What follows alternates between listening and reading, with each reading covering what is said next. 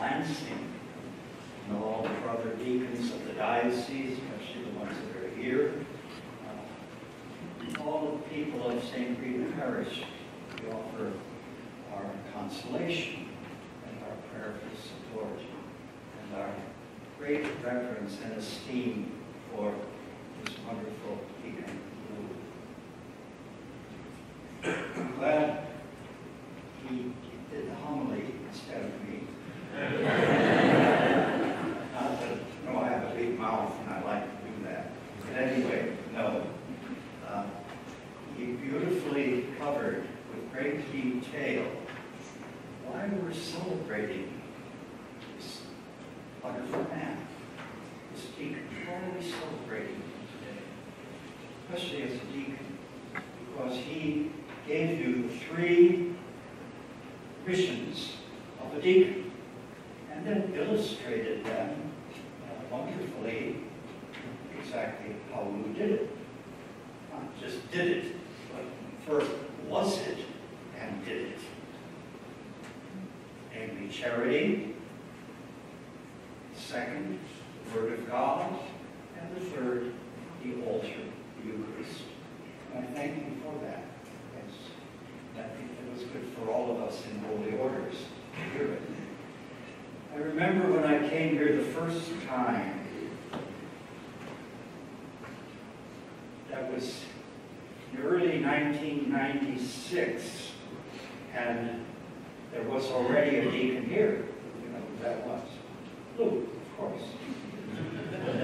I didn't know anybody when I came to the Diocese of Lansing. I'm from the Chicago area. I knew nothing, never knew anybody, no geography, nothing. Knew nobody, anything. So every parish I came, you know. Anyway, I didn't have to do that here, because there, immediately, was this jolly, happy, gentle, smiling man. And it was Lou, Deacon Lou, with the usual, can I help you with anything? Can I do anything for you? And every time I came here, and it was many times to St. Rita's, because every year we had confirmation in every parish, so I was here 12 confirmations, plus all the other events that took on. And the first person that was there was, guess who? It was Deacon Lou. And I remember that. He and I became good buddies. I'll tell you, because we had 3 things in common. Number 1, we were both Catholics. Well, that was big. That was a good foundation. And we were both in holy orders. Sacrament. He was a deacon and I was a priest, and by God's whatever, bishop now. We were those 3 things. But there was a 3rd thing that we have in common that you would never guess in a million years. Maybe you would guess that. We were both Hoosiers. We were originally Hoosiers. So we had that in common. No, I'm not anymore, but most of my life I was. So was he. But he was a real Hoosier. You were Hoosiers too, weren't you? Well, I'm proud of it. That's the past. Anyway, he was different from me. He was a real, genuine, 100% Hoosier. Because he came from the heart of Indiana, from a place called Zionsville and Lebanon. Those 2 right smack in the middle of the state. So he was the real thing.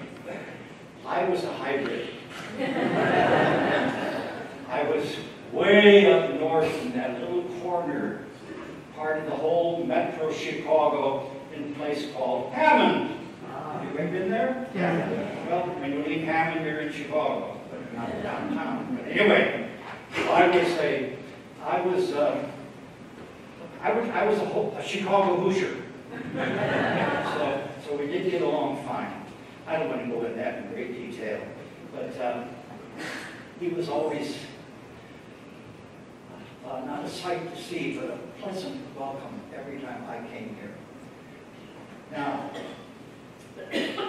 regarding that homily, in the three wonderful ways you showed Lou as those three things, the question comes to my mind, and it should come to yours. Why did that happen? How did that happen? You know, in holy orders, I'm still there. I'll be 90. I'm not done yet.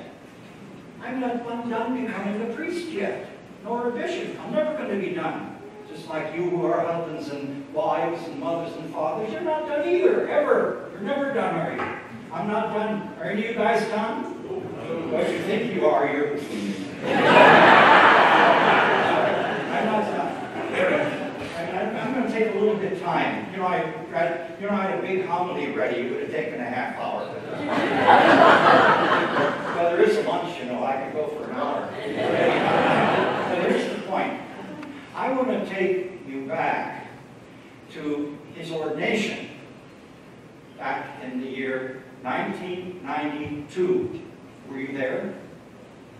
Were you all there? Who else was there at that ordination? Were any of you guys there? Okay. I shouldn't call you guys. I still have all that Chicago talk. Anyway, four things happen at the beginning of an ordination. Whether it's a deacon, a priest, or a bishop, they're all the same. Four things. To get them ready, not just for that, but for the rest of their lives. And I'm going to remind the deacons here and the priests, those in holy order. That's the same with marriage too, but in all different ways, but the same thing. The first thing that happens at that ordination, and the bishop is not involved, he just sits there. That's it. And there's a deacon that handles this whole beginning of getting these guys ready. The first thing that is done at the ordination, and the church is filled to capacity. You were all there. Many of it, was it at the cathedral of Lansing? That's right. So it's full. And that great crowd there represents 1 billion Catholics in the world that he's becoming in holy orders to serve the church. And they represent all of them. First thing that happens, the deacon.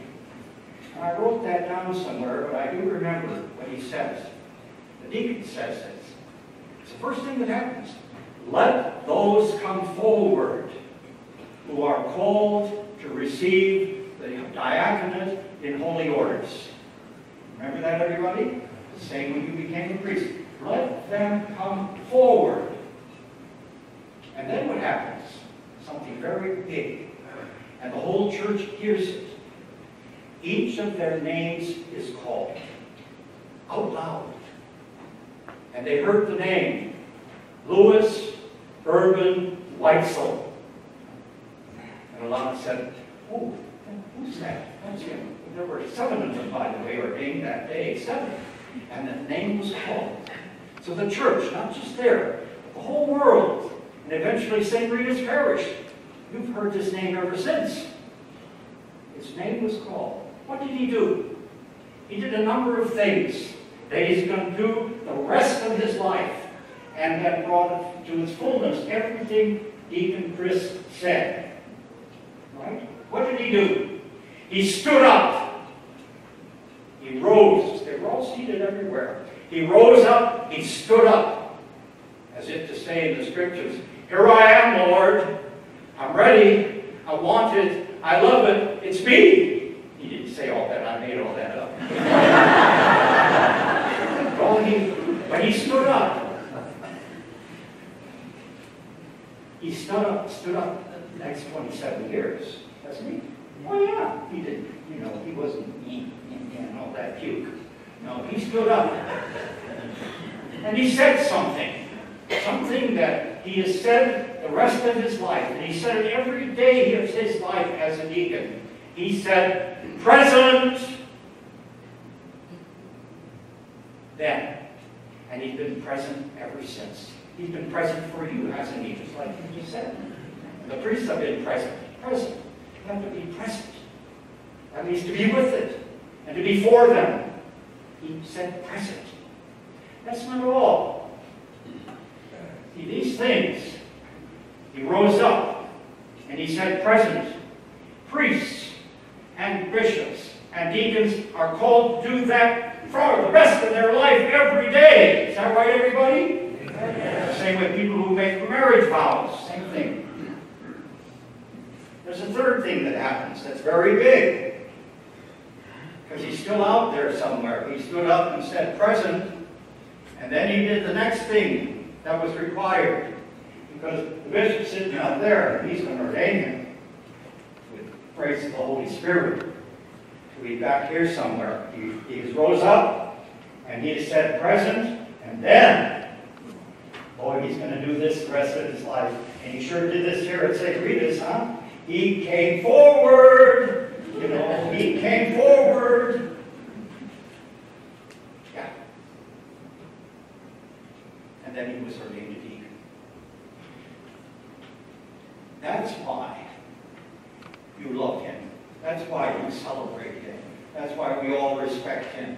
And we respect all of those in holy orders who follow through on that present, standing up, present, and coming forward. Never stops. Same with husbands and wives, or teachers, lawyers, doctors. You have to keep coming forward, don't you? And not be, that's why I'm glad to be here and to say these things, because they're true. They're true. That was the very start. And he was wide open with that being present in the name of the one who called him Christ himself. So I thank you for inviting me, and I'll miss him too. But anyway, God bless you, and I could go on, but I'm going to shut up now. Thank you.